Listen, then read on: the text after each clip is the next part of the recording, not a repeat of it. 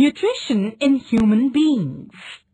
All the processes involved in nutrition in human beings takes place by association of digestive organs. These digestive organs together form a system called the digestive system. The digestive system includes alimentary canal and the digestive glands.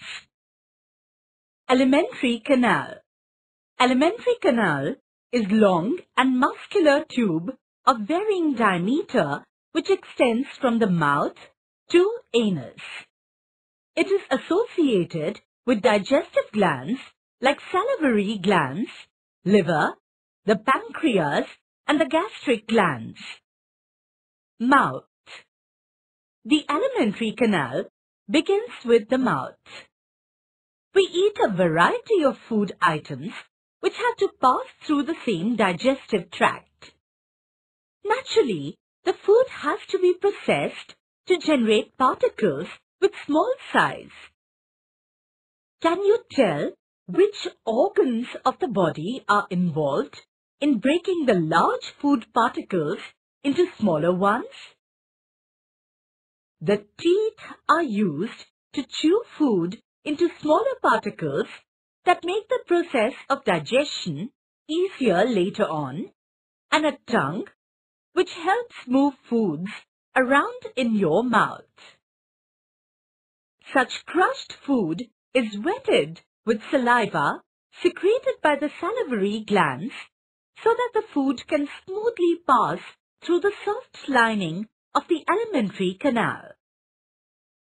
The food that we take is of complex nature. It is converted into simpler molecules with the help of biological catalysis called as enzymes.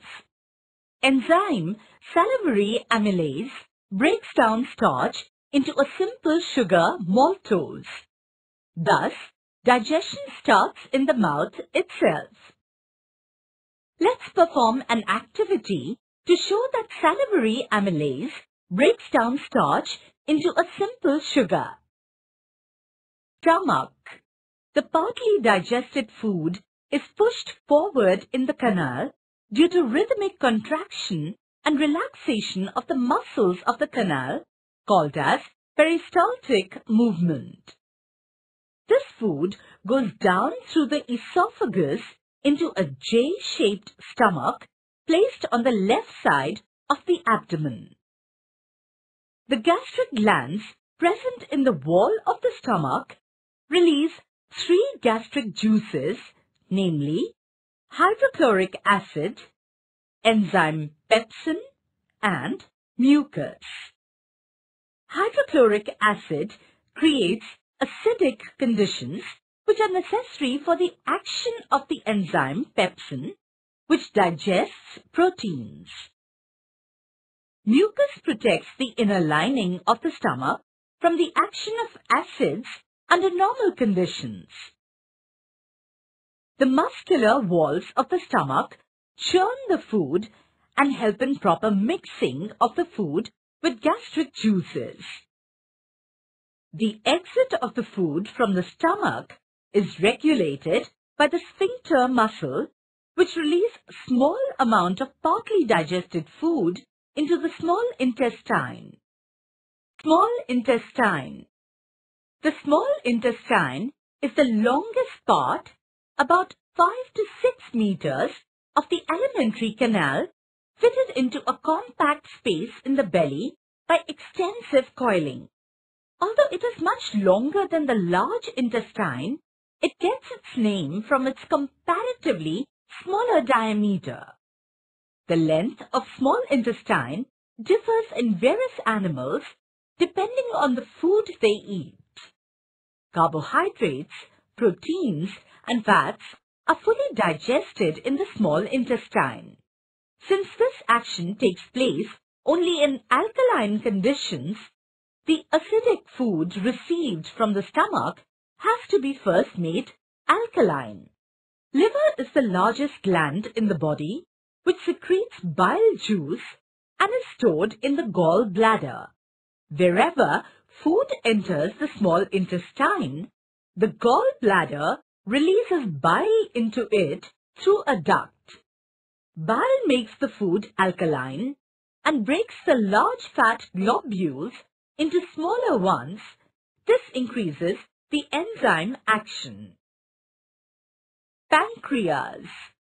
Pancreas secrete pancreatic juice. It has digestive enzymes like trypsin, which digest proteins, lipase, which break down fats, and pancreatic amylase, which digest carbohydrates. Thus, bile and the pancreatic juice enter the small intestine through a common duct. Intestinal juices. Various intestinal juices are also secreted by walls of the small intestine to complete the digestion process of converting proteins to amino acids, complex carbohydrates to glucose, and fats into fatty acids. Digestion in small intestine. The digested food is absorbed by the walls of the small intestine, having numerous finger-like projections called villi. Villi are richly supplied with blood vessels which absorb the food. The absorbed food is taken to each and every cell of the body where it is utilized for obtaining energy. Unused glucose is stored in the liver in the form of glycogen. The unabsorbed food is sent to the large intestine. Large intestine. The undigested food and the digested food pass into the large intestine. The large intestine is about 1.5 meters long.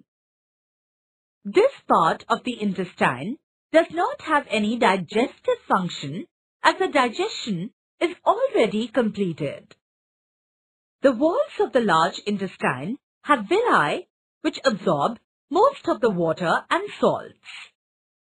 The rest of the material is removed from the body through the anus, which is regulated by the muscle called sphincter.